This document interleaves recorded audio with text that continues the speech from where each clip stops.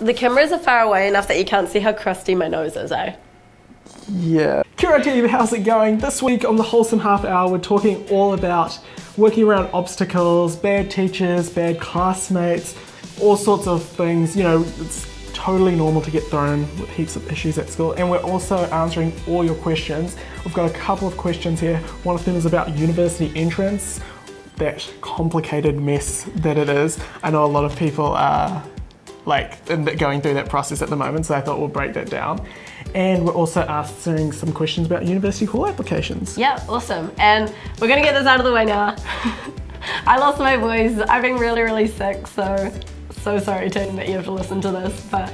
Good job. I commend your effort on coming down here. You could have bailed, but could have bailed. I appreciate the commitment to the Wholesome Half Hour. I'm sure the audience appreciates your commitment as well. I hope they do. Cool. Let's talk about our first little topic, our only little topic here. Obstacles. So, what are the kind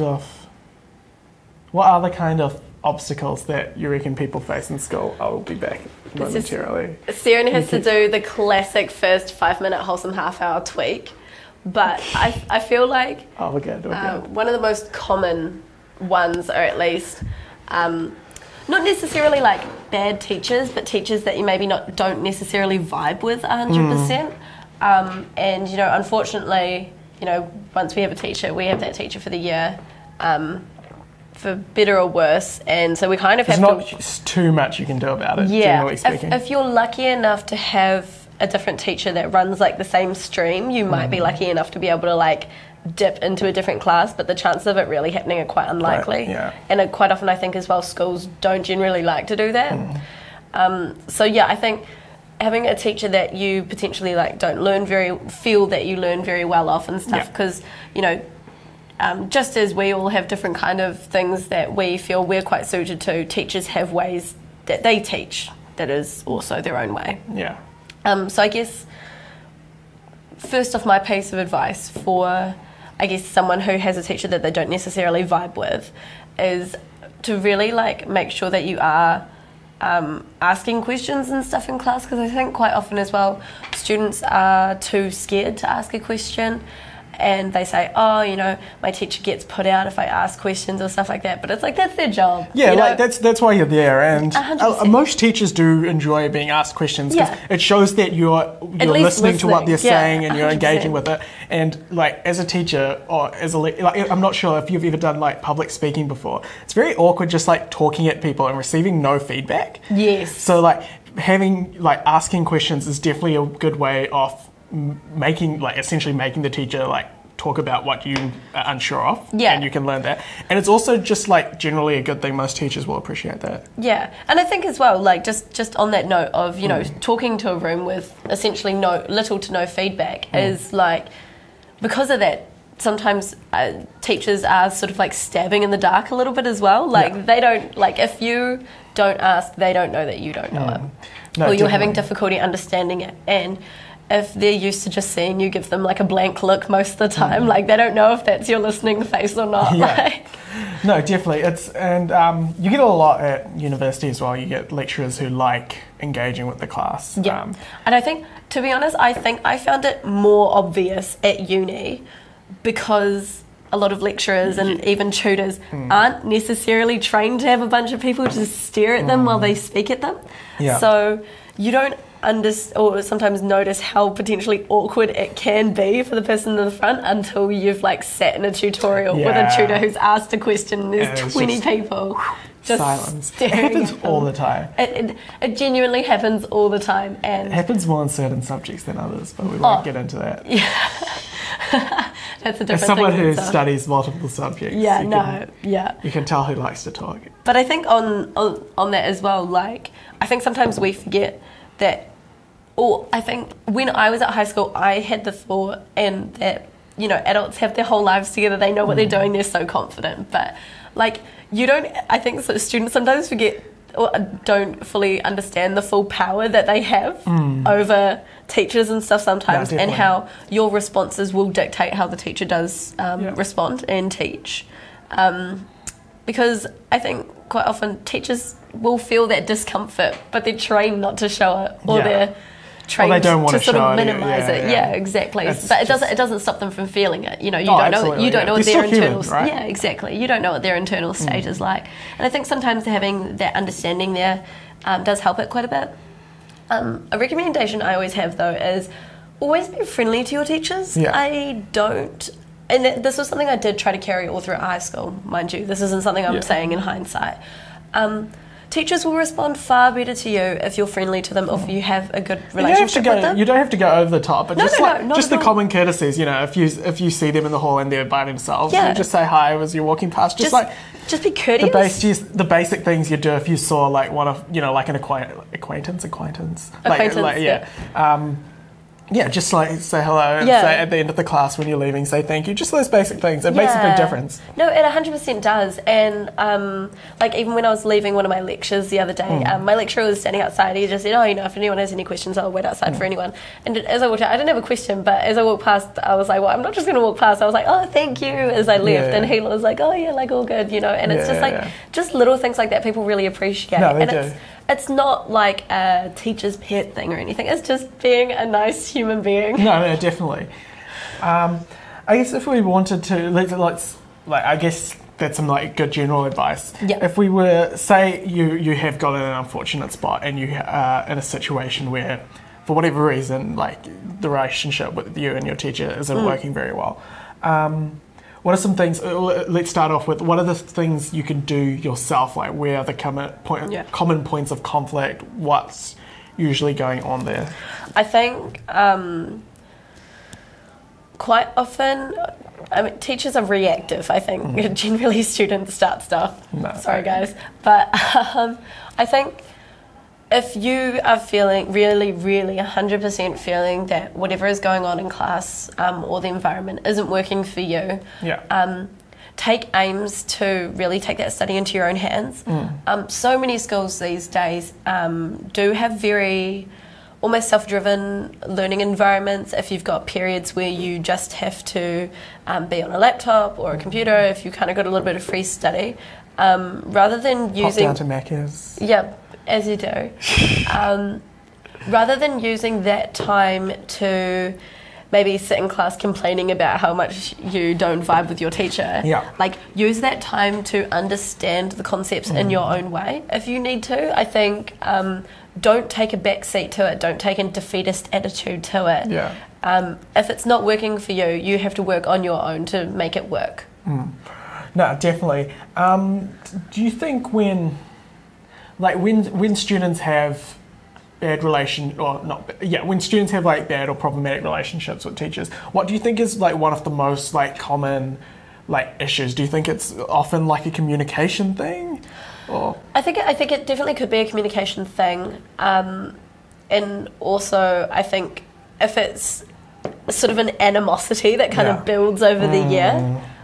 So it's like one might be a bunch of little things. It's like one of those situations where you start in like a little shallow hole, but as like the year goes on, you kind of like dig the hole deeper, and it's harder to get out. And I think because we are in term 3 now, anyone who's listening or watching this that is sort of relating to this quite hard, it might not past the point of no return, but we're in term 3 now. It's if you wanted to kind of make a better relationship with your teacher, you still 100% can. I'm not saying that that's not a thing at all, but it would definitely be easier to sort out earlier in the year. Yeah, it's definitely something to keep in mind there. But just because you have, like, maybe you've gotten off to a bad start with the teacher, it's never too late to, start... just being the basic things we talked about not too long ago, just being polite, all that stuff makes a big difference. And I think on that note as well, though, because it is a bit further in the year now, if it's something that has built over the year, it might mean that you might have gaps in your own knowledge because of it, because essentially you've spent this whole year under a teacher that you potentially haven't been listening/learning from. So it means that if you haven't been doing this independent study, that you've essentially got nothing to fall back on. So it would also be really useful for anyone in this kind of situation, I feel, to actually go back on their own learning and see where they are and where they potentially should be, or we're expecting to be at this point of the year. Yeah. But what would your advice be, I think? I think it would definitely, it's definitely along those lines. Just, think about where you are and try to work out, because I feel like a lot of the time when people are like, oh, I don't like so-and-so, they don't really, they kind of just say it, but they don't really like think engage about with it, the thought. or like, I'd encourage you to just spend like 10 minutes and think about like, what is it about? Are you not understanding when they explain things in class, or do you not like the format, the way they run their class? I'd encourage you to kind of spend some time and think about that. And try to identify like what specifically makes you feel adverse to that particular teacher. And then based off there, you can kind of make a better decision on what to do. Like if you're not completely understanding some of the concepts, maybe you should start asking some questions in class or after class. If you're unsure about, if you've just got some holes in your knowledge, maybe you just need to have a chat with them and ask what's up with these like 2-3 things, and maybe those are the 2 or 3 things that are making it the rest of the class tricky. And once you like fix those things, everything else goes more smoothly. Definitely. And I think really that's actually a really good point, is identifying exactly what it is the problem, because it's very easy to look at it from a very sort of vague, holistic way and be like, oh, I don't like this teacher, or something like that, and but really not engaging with that thought anymore and asking yourself why. Because if you don't ask yourself why, you really can't begin to take aims to clarify it or to fix it. I think. No, definitely. The easiest way to know like what needs to be fixed is to like be able to like very clearly identify the issue. And usually it can be done. If you want some help, talk to some of the other people in that class. But it's usually not too much of a challenge. I guess you do get the occasional scenario, and this is by far the very small minority of scenarios where like teachers aren't behaving properly for whatever reason, or they aren't teaching the class properly, or something more fundamental is going wrong than just like you're unable to understand what's going on. That's something that can happen as well. And it can happen. What do you think is the best way to deal with that scenario as well? I personally feel that having a clear communication about it, I think, whether that be first with your parents, with your dean, with the principal if you need to, of your schools, like if you have that kind of relationship, I think just sitting around and complaining about it but doing nothing about it is it's kind of pointless. It's so passive. So I think if you genuinely are really, really struggling, and potentially if you've got classmates that agree or something like that, speak to your parents if you don't want to address it directly. Ask them to sort of sort something out for you. Or speak to someone within the school, because that's doing nothing about it isn't going to make it all better. I definitely point out a couple of things. A lot of the times, even when teachers are doing things that they shouldn't be doing, whatever that may be, they're often like unaware. So like you have to like find a way of pointing it out to them. And before doing that, I'd also encourage you to do what we did and like identify specifically what the issue is. And then it's a lot easier for you to go to your parents or a teacher or dean, someone like that. And from there, it's once you've identified the specific issue, it's a lot easier for them, because if you go to the dean and like, I hate this teacher, like end of comment, like they don't really have any there's not very many options available to them. But if you can explain specifically like what's wrong, it's much easier for them to like do something about it, and in turn they're much more likely to do something. I think on that note as well with it, if you're going to, for the sake of the argument, say you do plan on going to your dean to put something forth about a teacher, just going up to a dean and saying, oh, I don't like so-and-so, is a lot less constructive than saying, oh, this is happening in class and it's not good. And you're going to be taken a lot more seriously, because you've taken a considered approach to it, rather than just sounding like you've thrown the toys out the cart. You've got a levelled kind of considered approach to it that you're going to be far more likely to have taken seriously. And I know, I agree. At least in high school, teachers love to give teachers and all the admin and everything, they love to throw the statement, "You're all adults now," at you. And so, like, you know, just Play the card. Play that card, you know, man. Use that power that you guys have, because I think students quite often think that they don't have that power, but they 100% do. Like, when I was in year 12, for our winter uniform, there was a bit of an uprising of all the girls who decided that they wanted, like, ankle socks or crew socks instead of, like, knee-high socks. And very edgy. It was, very, look, progressive. Anyway, and so all the girls, like, just started doing it, and then they made like a kind of they put forth some things to the school, and then they just officially changed the uniform to, like, lower socks, which sucked because they were so much colder. They were so much colder, but, like, I get it, they do look better. I just wore tights, but. But yeah, like, you guys do have power. You Man, can that's do a real things. knee-high socks. That's a real throwback, eh? Oh yeah, exactly, yeah. What, who wears like socks like that these days? They had school uniforms, and like rugby players wear them, and that's about it. I was wearing some last night.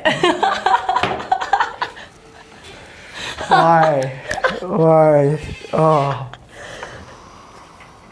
Okay, we can move on now. Can we? Are you done? I think I'll be okay. I want you to wear the beanie like that for the rest of the... I'm not sure if that's a very wholesome vibe. So, yeah. Moving on, guys. The next thing we wanted to talk about was also if you are having difficulties with, like, even parents or further on in the class, like, rather than just your teachers, like, maybe it's also your environment that's really affecting you in the way that you're learning. And I think everyone kind of underestimates just how distracted they can get in class by sitting by your mates. And like, everyone does it. Like, it's not like you know, you're not going to be, like, the only person who sits by your mates. Like, everyone does it. But it's actually insane, that it's how much more work you can do on your own is crazy. And I think that doesn't mean don't sit with your mates, but it does mean that if you're easily distracted, maybe don't. Yeah. If you're behind, maybe don't. Yeah. If you don't have awesome self-control, maybe don't. Yeah. But and I think for the most part, like, it is fine, but I think you do need to recognise when you do have to knuckle down and do work, because at the end of the day, if you aren't going to do it in class, you generally have to do it in your own time after often school. Doesn't happen. Which you want, or you don't want to do. Yeah, like, what you want to do even less. You know, at least use your class time to do the class things, and then you can not think about it later. You know, it's so much easier. Absolutely. Yeah. You just downed that. Yeah, mate. You gotta. That's why I drink black coffee. It's easier to drink than white coffee. You can drink it quite quickly. Easier to chug. I'm not quite on the, you know, like, it's short black, you know, just the double shot level. I need that bit of dilution, but, you know, maybe one day I'll just, like, down the espresso shot. Next thing, it'll be an IV drip of just caffeine. I only have 2 coffees a day. I don't think You've cut down. Yeah, but I also had a Coke no sugar today, and that's kind of caffeinated, so it's kind of like 3, but that's kind of the limit, you know. Anyway, yes, I think classmates is something that we don't want to blame, because that's where we have fun, but I think definitely you need to recognise that power every now and then. Yeah, I reckon it's definitely something to keep tabs on, because I think it's one of the easiest things to forget, and even like you can do it strategically as well. Like, you don't have to always not sit with your mates, but like, sometimes, you know, you feel like you're getting behind, or you want to, like, really try catch up this lesson, you know. Yeah. Try and mix it up. Exactly. If your teacher or whoever's all good with that. Yeah. No, 100%. Do you think there's any other, like, common obstacles that come up in like the normal high school learning environment? Actually, sorry, I want to throw in one thing before I ask. Okay. Just because you were talking about, like, the classroom environment, one thing to think about as well is, like, literally, like, the physical space of the classroom and where you are. Because I know, like, as someone who's short-sighted and, like, can't see far away without glasses, and I'm wearing glasses today, no, I'm not. Like, being at the back of the room probably isn't going to work out that well. Yeah. If you struggle to hear things properly, being at the back of the room probably isn't going to work out that well. So, like, just think about those things, because you'd be surprised, like, how much more attention you pay just because, like, you're sitting closer to the front, and it's, like, not that you can't hear at the back, it's just easier to hear at the front, and by virtue you kind of just pay more attention that way. No, 100%. Yeah, I agree. The only other kind of thing that I would think that students would potentially encounter that they might have a bit of trouble with, and I think this might be one of the more difficult ones to kind of deal with, would be parents. Yeah. And this can be for a multitude of reasons. It could be you feel like there's a bit too much pressure on you, or that you maybe aren't getting enough support, or something like that. And yeah, I do not envy anyone who kind of has to deal with it, because it is hard. Yeah. But I think, again, having that clear, open communication, and again, like we said before, making an actual kind of like constructive argument to what you want and why you want it, is a good way to show parents that you can actually be taken seriously. Because if you, so for example, last year I had a student who they had like a similar thing with their parent, and quite often it just turned into a screaming match between them, and that's obviously not going to be very constructive. And so my first piece of advice to her was, well, don't let it turn into that. Make your case, but don't let it turn into an argument, and communicate what you want and why you want it, like clearly and properly, and then you'll be taken seriously. And I think that it really did help with the situation. And I think it is one of those things as well where it's sometimes difficult for parents to maybe take you seriously, because they do just always think of you as like, my baby. Oh, that sounded so good. High call vocals. But yeah, so that would be my advice on that front. But yeah. No, I reckon that's definitely worthwhile. Cool. Considering. Awesome. A couple of things before we move on to our very good questions this week. If you want to send us questions, please send us questions. Send us a DM on Instagram or message on Facebook. It's not very hard. I do think it's a pretty easy thing to do. The old, go to the Instagram profile, send a message. I didn't used to send a lot of messages on IG, but now I do all the time. Yeah, it's still not as good as Facebook Messenger for like personal messaging. Oh, no, not at all. But I feel like I end up doing it, because what happens is you like share something from Instagram. And then the chat just continues. Yeah. Instagram stories are like my favorite, like both as a consumer and as like a producer of social media. Instagram stories are my favorite. Like, I do love a good IG story. I really, really like That's IG why if you look stories. at you can tell I spend like time on these. You see these like StudyTime ones, but like the video replicated like 3 times on the screen. I'm here for them. I really enjoy it. I love it. Anyway, one more thing is this is the last week to enter the UE Boom competition. Get those study guides. Yeah. They're awesome. They go through, we have them for level 1 science, level 2 biology, chemistry and physics now. We have physics now, guys. And level 3 chemistry, biology, and pre-orders are now available for level 3 statistics. So if you're doing that, you should totally get them. StudyTime.co.nz/store, use the promo code UEBOOM at checkout and go into the draw to win a UE Boom. This is the last week to do that, so I'd highly recommend getting on that. Getting quick, guys, and it'll be really good to get them in preparation for mocks. Yeah. So yeah. Time to get in, and you could win. And you could get a UE and Boom. you can listen to some tunes while you're studying. Listening to some sick Baroque music to help you get in that study vibe. Man. Yeah. It seems like everything that comes out my mouth this week is just very upsetting. I actually watched a very interesting video the other day on like how to appreciate classical music.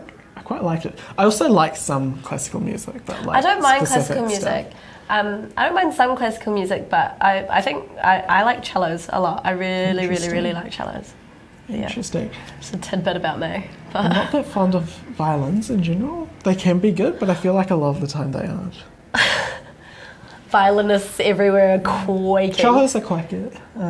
Violins are a popular instrument. I've probably offended a lot of people. Violins take a lot of skill to be able to play, and I think to be able to play well. That's what I was going to say. Is I think that if you can play the violin well, you're set. But getting to that point takes a lot of practice. Other good instruments. Flute's a good instrument. Okay, yeah. See, how you feel about violins is me and flutes. Mate, you just need to play it. You need to play it properly. It takes a lot. It's not easy, but some people can play them properly. Obviously, not you. My parents never tried living vicariously through me, so I've got no talents. Moving right along. We got a message from Ethan on Facebook. What's up, StudyTime? What's up, Ethan? Kia ora. So I'm a year 12 student who's looking to go to uni in the coming years.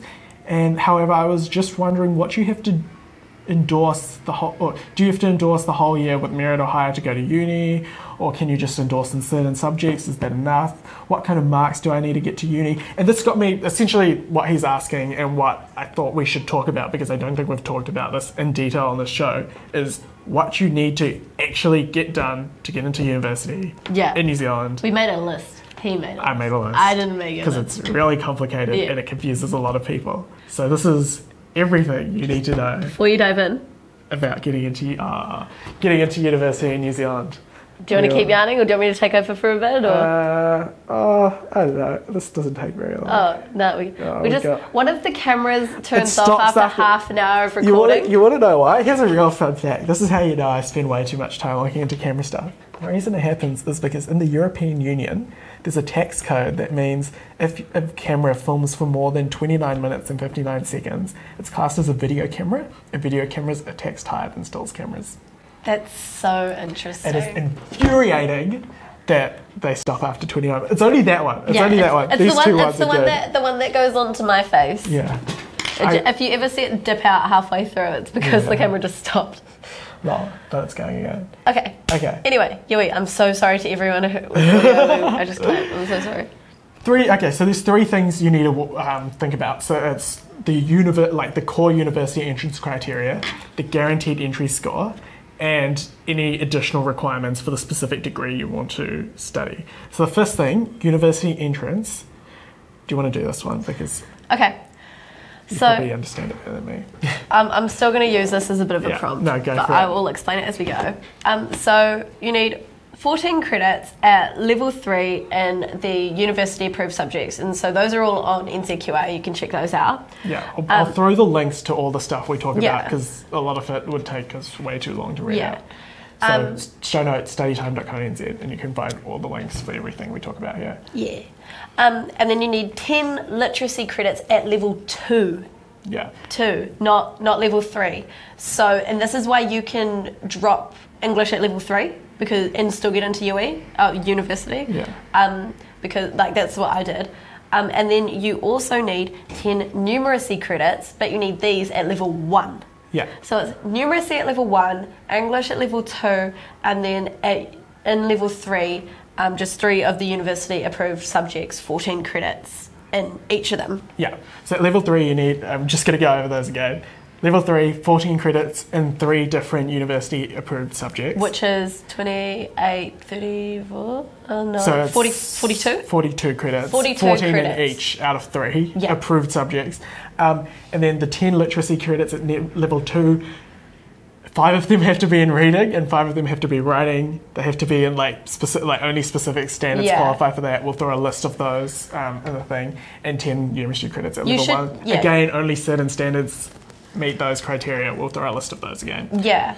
And the literacy, actually, just on that note, those literacy credits, you don't even necessarily need to get those from English. I actually think drama does a heap of them. I think I know most people... There's a bunch of media studies standards that are eligible. I got the media, I think even there's some history. Tech standards, there's a lot. Yeah, so it doesn't even necessarily need to be English, but if you're not taking it through English, I would take a more triple check. Yeah, just triple check that the standards that you'll be undertaking in your other courses will make sure that you get those credits. Yeah, I might also put a visual list of this on the website as well, just so you can triple check. Okay, so that's the university entrance thing. So you need to meet that. That's like the first set of hoops you need to jump through. Then the hoop number 2 is the guaranteed entry score. So that's kind of the main thing that will tell you if you're going to get into university, and then what courses you are able to get into at university.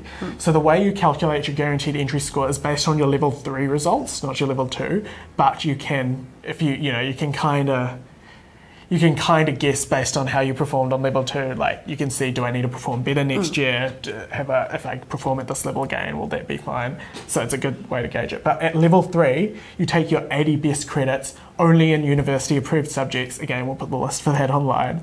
80 best credits you can only credit 24 credits per subject. So if you have a subject where you have 30 credits, only the best 24 would count. It's very unlikely that you're going to have subjects that you'll take more than 24 That's credits true. in. And Bio Level 3, I took absolutely every standard that was available. In Biology Level 3, hit me up. And that was 24 credits total. Yeah. So that was a jam-packed year. So And if you don't get 80, you get, so if you have 70, you get 70. That's just how it is. And that's fine. So you take your 80 best credits at level 3, and then you apply, for every excellence credit, you apply 4 points. For every merit credit, you apply 3 points. And for every achieved credit, you apply 2 points. And you add those all together, and then you get your guaranteed entry score. So that's going to be a number like 120, 150, 200, 250. It's gonna, there's quite a wide range of them, but that's kind of the range. The maximum you could get would be 160 times 2. 320. Yeah. So the maximum you could get with 320 points, that would be 80 excellence credits. Yeah. And then, so once you work that out, then go to the website of the university that you're interested in, or just Google like guaranteed entry score and then just type the university, and you should really easily, we'll chuck all these in the show notes, but you should fairly easily find the page where it says what guaranteed entry score you need for each course. So I've got some examples here. At Victoria University, to do a Bachelor of Arts or a Bachelor of Commerce, you need 150 points. So if you get 150 or more, you are guaranteed to get into a Bachelor of Arts or Bachelor of Commerce. If you think about that, if you have 80 achieved credits, that's 160 points there. Yeah. So you can have 80 achieved credits, and that's enough. And if you have even like a small amount of merit or excellence, it will like blow it up quite easily.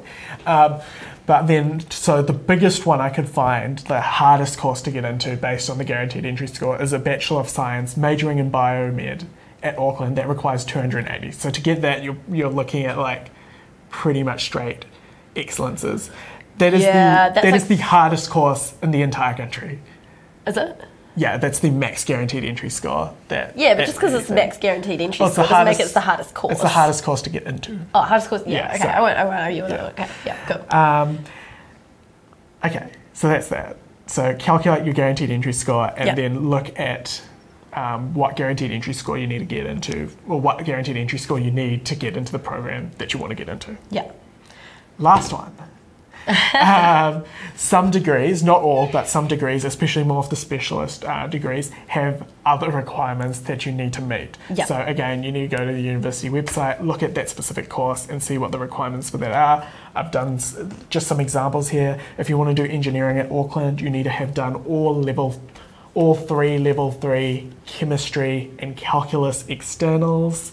If you want to do engineering at Canterbury, you have to do 14 level 3 credits in physics, calc, and chemistry, depending on your major. So it's kind of stuff like that. So long story short, get UE, calculate your guaranteed entry score, see what your required papers are. See what the guaranteed entry score you need is, and see if there's any additional requirements you need to get into your thing. Just on that note though, with the extra requirements and stuff, because some of these are dependent upon your externals, it actually means that you won't know until about like January 7th, which is quite daunting really. But I've known people before who haven't actually made that before, and I've talked about these a few times now, but you can take bridging courses, like a 6-week course before you start your course. Especially for those like additional requirements, those like 14 credits in calculus and stuff, those can often be substituted with bridging courses. And the guaranteed entry score means that like if you get above that guaranteed entry score, you will get into that course. If you get below that, you still might actually get in. There's just no guarantee. It depends on how many people there are that year, etc., etc. So there's, again, like everything that we always talk about, I think here, there's nothing that you can never do so bad that you can never do what you want to do. You might have to just take an alternative route. But Hopefully that answers your question, Ethan. I I know for... Hopefully, yeah, so we'll have like a summary of that on the website because I know that's like a lot of information but like, to take in. all this information is available online as well. Like, it probably didn't take you that long to research. It took me about 10 minutes to find that out. It's just like so many little boxes you have to tick, and if you like don't tick one, it's like all over. That's like how it feels sometimes. But I think in advance, be aware in advance of what you have to do and where you have to be. Because if you kind of fumble around for ages and just think, oh, I hope I'm doing the right things, like, you might be, but you also might not be. Especially little things like those numeracy credits. It's one of those things you can easily get over and done with at level 1 and never have to think about it again. But if you don't do it, it's going to bite you, and then it's going to bite you later. Yeah. We've got one more question today, also related to this whole kind of university application thing, because I know a lot of people are going through that at the moment. And it's from LC on Instagram. I think that's how you say that. Kia ora. Tips for writing personal statements for university hall applications. I think it could benefit a lot for year 13s, and I also agree. I think it could benefit a lot for year definitely. 13s. I actually think this is something that would be useful for us to study time in general to maybe address in a different kind of format as well later on. But doing a hall of residence applications is a bit of a pain from memory, but I can't really talk. I never. He never went into a hall, so this is where you have to listen to my terribly chapped and broken voice. Sorry, team. But the what are they called? Personal statements is a little bit like, I wrote mine almost like a little bit of a cover letter. Yeah. Like you would for a job. And when you're applying for halls of residence, it's not just your personal statement. They also look at your level 2 grades. Yeah. And your school also... the Common Confidential... No, I'm getting confused. I don't even know what it's called. Common Confidential Reference Form, CCRF. That's what it's called. Okay. That's one thing I picked up in year 13 when I listened to the deans around it. A lot about this stuff. All we were told is that like our dean or principal or whoever will also send off like a reference for you. So you have a reference from, not a reference from you. You make a personal statement, your school gives a reference, and it also goes off your grades. Yeah. Now, if you've got like a merit or an excellence endorsement, you're, I don't want to say like guaranteed, because you've got a much better odds. You've got a very high chance of getting your first pick of halls. And mind you, this is a level 2 that it's basing it off. So, like, I got my first pick of halls. Yeah. And it also very much does depend on the statement from your school. Yeah. So just make sure. I know a lot of schools will let you choose, like if the dean's writing it and they don't know you, a lot of schools will let you like suggest which teachers the deans talk to. I know that's how it worked at my school. So choose carefully. But it's also, it is something that you kind of have to do. Like your school might say, like, you know, we're available to do it, but you have to. You have to make sure it gets done. Yeah. Because otherwise they might just assume, you know, maybe you're not going to uni, or maybe you're thinking you're taking a gap year or something like that. And so they're not going to chase you up about it. So you do have to be proactive about it. But writing the personal statement, it's from memory. I might have to go back and like critique this in the next episode. Yeah. But it's kind of like who you are as a person. Yeah. And maybe what you're planning on studying, what you've studied before, the kind of things you're involved with. It's really kind of like an idea of like who you are as a person. Yeah. And it isn't fully dependent on actually like your grades or like things like that. The personal statement is where you kind of do want to express some level of personality and be like, I guess, communicative and like open and just wanting to like be kind of friendly and stuff about it. Yeah. But I think the best advice that I was given is to sort of write it as a bit of a cover letter. Yeah. But yeah, I might have to go back and have a look at. I think we'll try and do an article or something on this. Yeah. But that's definitely a good starter. Yeah. For you. Yeah. Sorry, I couldn't give you more information on it. Sorry, I couldn't tell you anything because I'm useless. I could maybe go for a deep dive. Might be able to find mine somewhere. Ooh, can we do like a critique? Oh God, no. We could bring our bus in, we'll like sit around the table, have a little just have a cheeky corner about it. Camera. She'll be right. Great. Yeah. Awesome, guys. Thanks for listening. I think we've been going for about 40 minutes now. So a wholesome half hour's turned into a bit more of a wholesome 3/4 of an hour. Yeah, but that doesn't have the same ring to it. It doesn't. It doesn't Imagine roll if off we the could tongue talk for an hour. I think we could. I genuinely think we could. Probably at the end of the year, we'll probably. I think we'll probably end up doing longer streams near the end of the year because I think we'll probably have a lot more questions and stuff like that. Thanks so much for watching. If you have a question for next week, please send us a message. We love to hear it. And have fun. Stay wholesome, team. Stay wholesome. Ka kite ana. Bye. This week on the Wholesome. Oh, what? Oh, sorry. What? So sorry, I wasn't ready. Okay. You? Okay, I'm ready. I'm good.